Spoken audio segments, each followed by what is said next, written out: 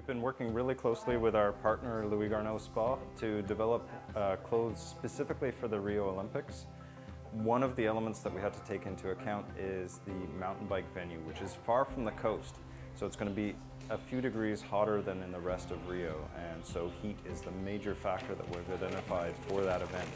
Garneau has developed for us a skin suit that integrates pockets but also mesh fabric that allows the athletes to stay cooler in the extreme hot conditions.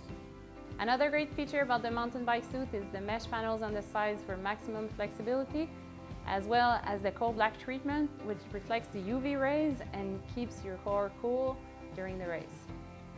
For Rio, it's going to be warm, so they wanted to produce something extremely light, breathable, so they came up with a full mesh skin suit, which is pretty awesome. I feel like we're heading into Rio with a world-class product. That's going to be a huge help in high humidity condition.